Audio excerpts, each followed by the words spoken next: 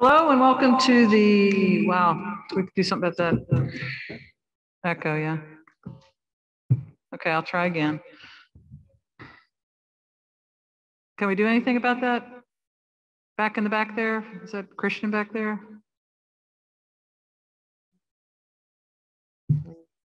Okay, we'll have to try to deal with it, I guess.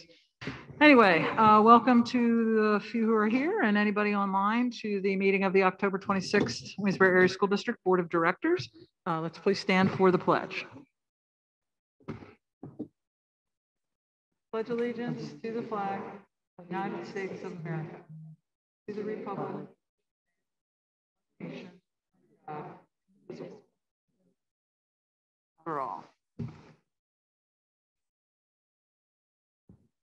Okay, we have everyone except Mr. McDonald here, Ms. Kuzer, and he will not be joining us tonight. I know, but we're doing the best we can. Thank you. Okay, Dr. Klein, no agenda changes? This go on? Okay. Okay, Dr. Klein, no agenda changes, correct? Okay, so do we have a motion to approve the agenda for tonight? Move to approve. Second. Okay, we got Dr. Royer and second by Mrs. Sullivan. We're just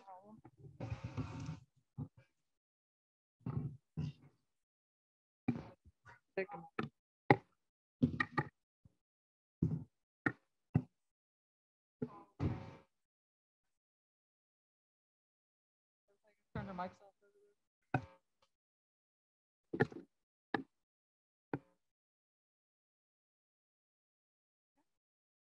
Okay, so we have a motion and a second. Anybody have any questions? If not, all those in favor, please say aye. Aye. Any opposed? Thank you. On to the minutes. Do we have a motion to approve the minutes from last meeting? Any questions? All those in favor, please say aye. Aye. Any Aye. opposed? Thank you. Superintendent's report. all right. Just to give you an update. Okay. Just to kind of give you an update to let you know, there have been some questions about when our video of our board meetings go up on the website. Actually, we put a sign up on, we put a notice up on the board or on the website to say that we would have the board meeting videos posted within 48 hours at the end of the board, from the end of the board. So that, and also just an update, we, our numbers were pretty good here with COVID over the last couple of weeks, but we did have a spike at Hooverville. We had, I think, 5 or 6 positives at Hooverville, so for whatever reason, but the numbers did go up there this week. So just to kind of give you a heads up. And I think several of them are in one class. So we don't know if they're, what's going on there, but we will be following it. Okay. Thank you. Okay, it's now time for public comment. Appreciate everybody who's here tonight. Going by the mask rule that we've had to instill for adults coming on to any school property. Appreciate that. Also, public comment. I got a few complaints because one person got a little personal with using names of people under criticism. So if you could please refrain from doing that, I would appreciate it, or we would appreciate it. So anyone who would like to speak tonight, you still have our 5-minute rule. We will give you 5 minutes and we will go the half hour. I would doubt with these people if we were going to go past that half hour. It looks like really everybody wants to talk. I would consider that. Please, when you come up, give your name and address and try to speak clearly so Mrs. Kuzer can be sure that we have that. Would anybody like to speak tonight for public comment? And yes, while you are speaking, if you would like to remove your mask. Thank you. Hello. Okay, I'm glad we can hear you back there. So, I don't know. I have this written out, so I'm just going to read it. I'm sorry. Can we have your name and address? Oh, I'm please? sorry. Brenda Miller, 11247 Reinhardt Drive. I have very strong opinions against wearing masks for many reasons. I've stood up here before and talked about the facial recognition for my kindergarten grandson, about the papers that were given out, about how important that is. I can't see any of your facial recognitions. My grandson can't see his teachers. That's my kindergarten grandson. So tonight I want to talk a little bit about my 11-year-old grandson. So my biggest reason is the mental health aspect of the masking. That's the invisible disability, the one that no one can see. The disability that I have, that apparently there's not an adult visitor exemption request available. Thank you for answering me today, Mrs. Harold. She said she would speak to you and our lawyer to see if there's any such thing. I don't know how there can't be any such thing, but that's regardless. So when I first saw that masking was going to be required, tonight, the first board meeting, I've been to the last 3 or 4 and masking was not required. My first thought was that I'm just going to watch the live session. No hassles. I don't have to have this feeling that I have right now and sit at home. But then my second thought was, even though the live stream is somewhat of an accommodation to still be present, but not to have to wear a mask, it really does have the same impact and show of support for our children as showing up in person. And I'd like to thank you all because you've accomplished that, because you can see how many parents walked away because they didn't want to kneel to this. And my daughter always says, Mom, it's whatever hill you want to die on. And it might not be this mask hill, but it's what's coming next. And we all know what that is. So my third thought was how my 11-year-old grandson must feel standing up for his rights every day by not wearing a mask.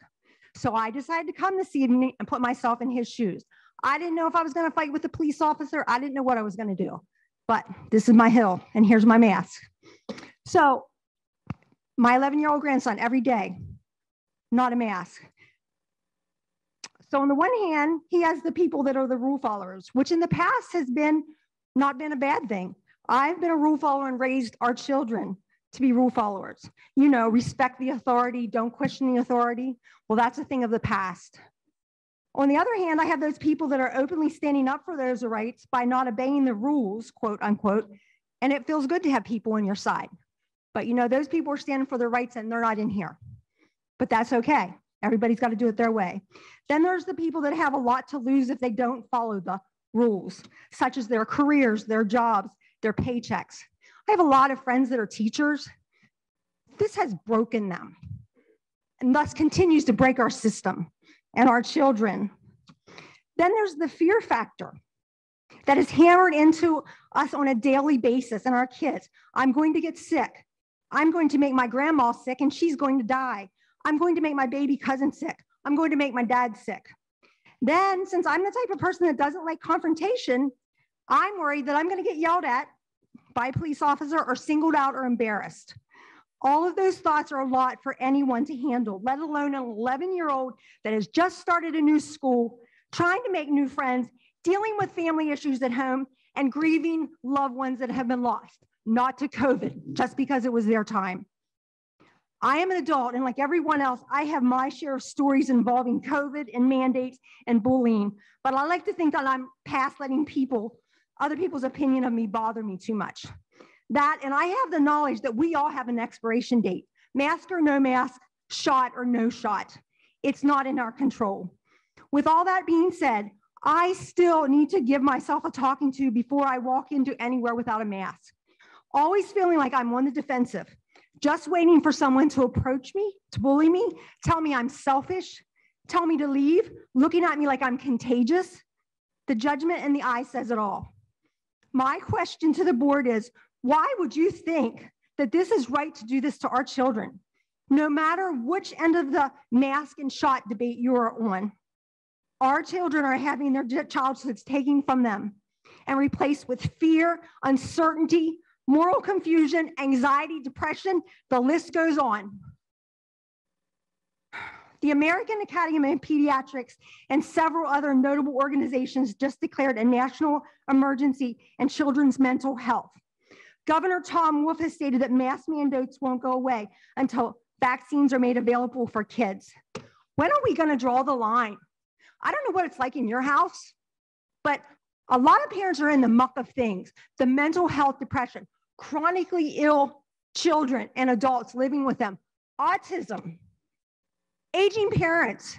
Do we really need to be doing this to our children and creating the next generation of this? Thank you. I appreciate it. And I hope you take this to heart more than you did the last time I spoke. Thank you. I'm going to try the mic again. That sounds better, right? Okay. Anyone else like to speak tonight?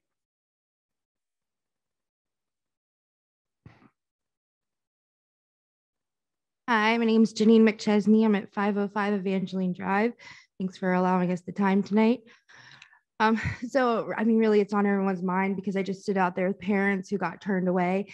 What was the difference from the last meeting to now as to why masks were all of a sudden required for parents because it wasn't enforced before?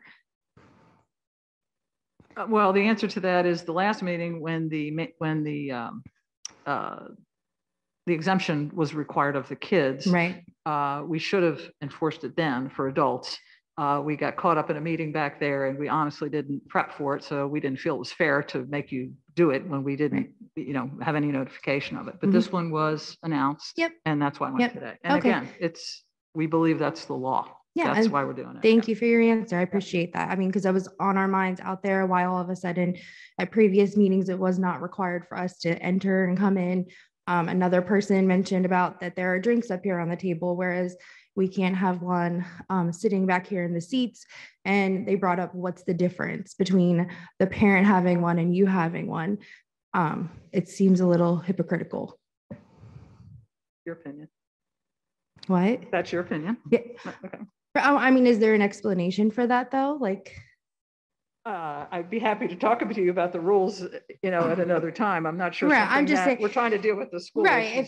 But if it spills, it spills either way. Right. I think we're just pointing out the hypocrisy of a few things right now. So that's one of our biggest things is there's parents out there who wanted to come in and they want to advocate for their children. If we're going to enforce the mask mandate, I'm not going to name names, but whenever we came in here, there were 2 school board members who had their masks pulled down and they were not speaking into a microphone. So again, with hypocrisy, where it's not the same for parents as it is for the school board members. So we would just appreciate that if it's going to be enforced upon us and our children, that's enforced upon all of you as well. Thank you. Thank you. Anyone else tonight? Okay, if no one else would like to speak, we will move on to the board initiatives. First item would be board reports. Does anybody have any board reports tonight? No committee meetings over the last week or so? Okay, moving on then to the student rep, and Riley's going to take over today. Yeah, I'm not sure that's on. Here you go. I'll take it over. Yeah.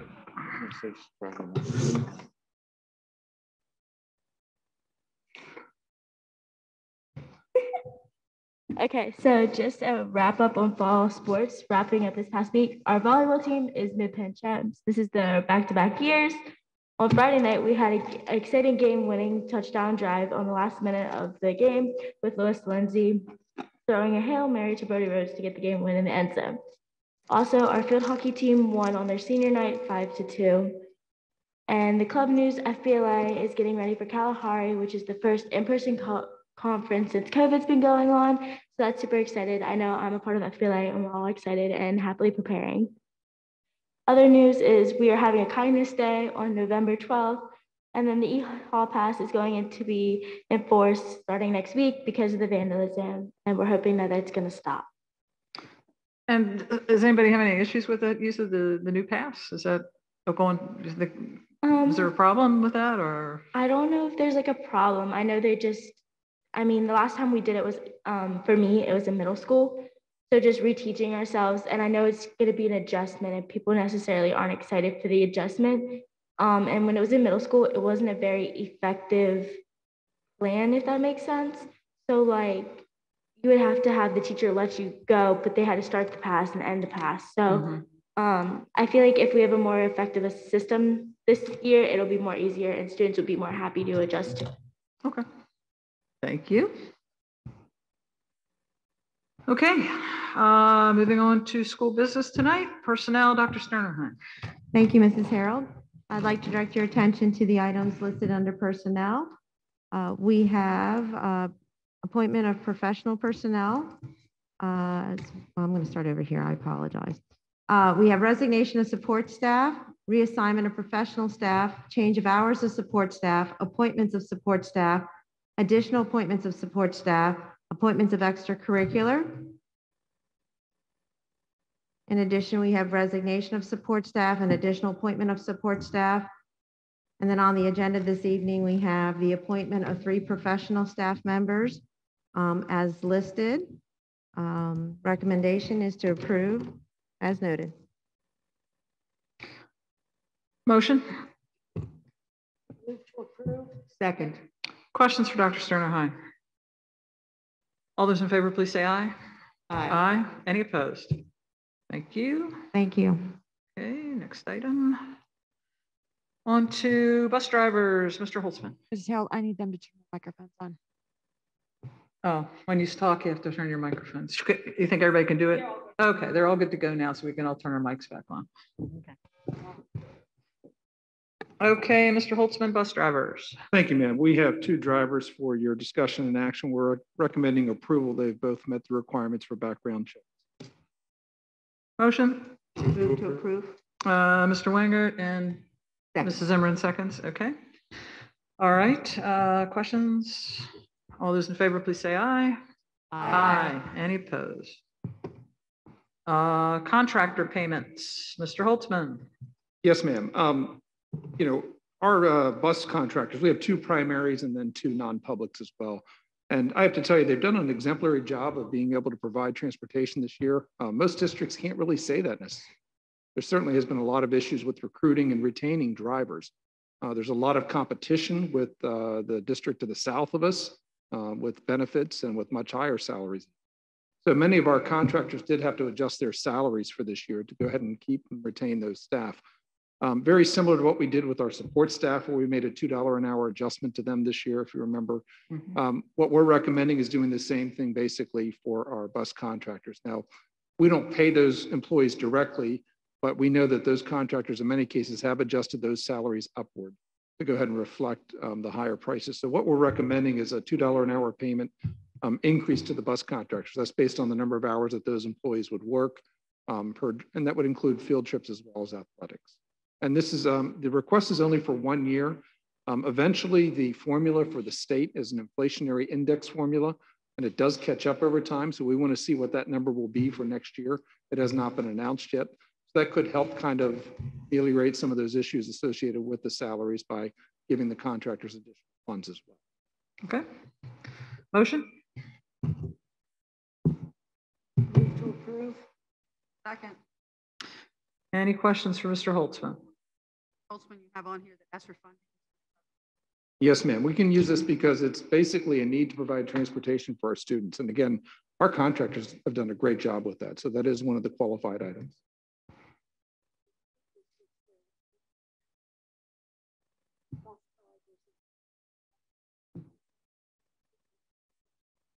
You're absolutely right. And in fact, we've heard of several districts where they could not even provide vans and such to bring all the students into the buildings.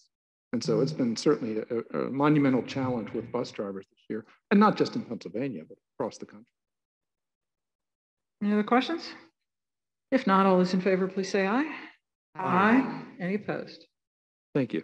Thank you. Okay, on to senior class trip, Dr. Sternerheim. Thank you, Mrs. Harold. In the board docs, you have information regarding the senior class trip to Cedar Point. You also have a copy of the itinerary. On the particular agenda, it has 2 dates listed. They are going or scheduled to go May 20th and 21st. Recommendation is to approve as listed.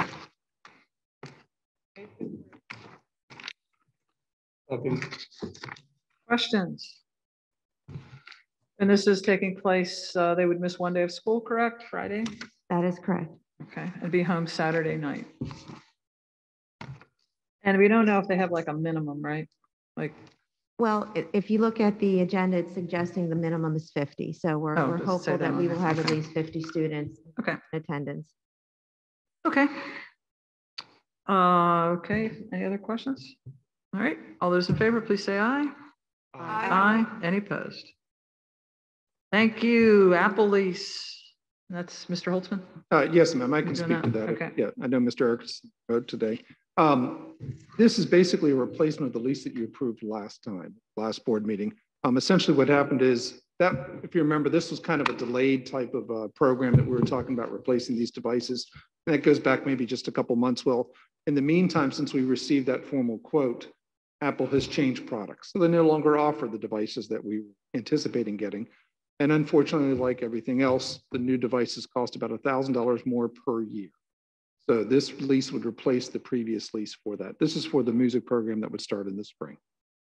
Which we just looked at the last meeting, correct? Yes, ma'am, which Okay. was approved at the Okay. last meeting, but Yep. we felt that we needed to come back to you because technically it's actually an increase. Right. It's over the threshold of what we would have the board approve for Okay. a lease. Appreciate that. Sure. Motion. Second. Questions? You say it's $1,000 more? Is that what you said? Mr. Holtzman? $1,000 more per year. Though. It's a Okay. 3-year lease, so Okay. $3,000. Okay, sorry, Mr. Baker. How many? I believe it's 17. Let me double check. Correct. Yeah, this is the one for the music program at the high school. I hate to put Dr. McCallum on the spot in a meeting such as this, but she might have an Can we idea. stop? It might be even too early, possibly. Was it 6, Dr. McCallum? We had 6 to 9 for the second semester. Oh, there we go. Okay. That's what I Thank you, think you Doc. told us before. It was 12 or 13, right? Okay. Thank you, Dr. McCallum. Okay. Any other questions? Anybody need to wait to get that information before we vote? If not, all those in favor, please say aye. Aye. Any opposed? Thank you. Thank you. Business items, Mr. Holtzman. Yes, ma'am. For the board's discussion and action, we have cafeteria bills and general fund bills, as well as requisitions. And we also have some exonerations. Those are for property tax, occupation taxes. And then we have some property assessment changes. Those come from the Franklin County Tax Appeal Office. Some changed, some did not, based on the appeals office. Motion to approve the financials. Move to approve. Second. Questions for Mr. Holtzman?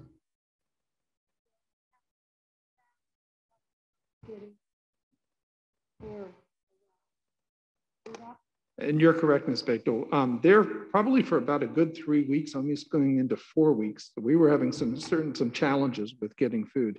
I have to tell you that the food service department has just done a wonderful job. They have really and truly reached out. They've identified some new vendors and to go ahead and bring in place. At this point, I was talking to Ms. Hellman even today, and there's no issues right now with food availability. Now, sometimes the selection isn't exactly what we would like to prefer, but the availability is certainly significantly better. And again, they have done a phenomenal job. One item too is it's amazing how much they've been able to take advantage of government commodities, especially with canned vegetables and fruits. So they've reached out to those, and some districts have not taken those items, and we certainly are filling up a warehouse. And by the way, I would like to mention in our conversation today, Ms. Hellman was very appreciative of the additional freezer space that we put on the back of the high school. She says that has been invaluable, taking very large loads of items that become available, putting them in there. So if you remember, we put that in place to kind of replace cold storage. Well, that's just really become a bonus. So thank you. You're welcome. Okay. Do we have a motion? We had a motion, right? All those in favor, please say aye. Aye. Aye. Any opposed? Thank you.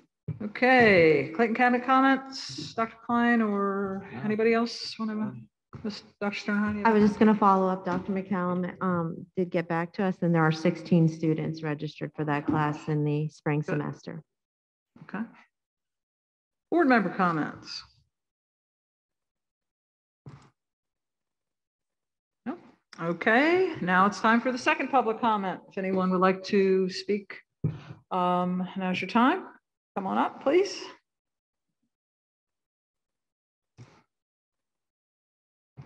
Elena Kehoe, 16 Eastland Circle. I just really want to thank the board for hanging in a really tough time with a lot of toxicity and hostility towards you, for trying to do the best for our kids, keep them safe, keep your staff safe, following the guidelines that are given to us by the public health officials, and dealing with the best we can in a very difficult time. So thank you all. Thank you. Anyone else?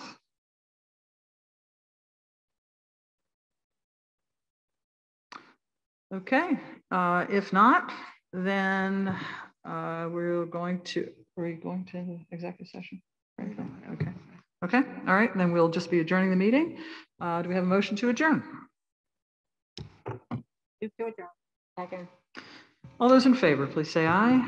Aye. All those opposed? Thank you. Thank you for your cooperation, everybody who showed up in here today.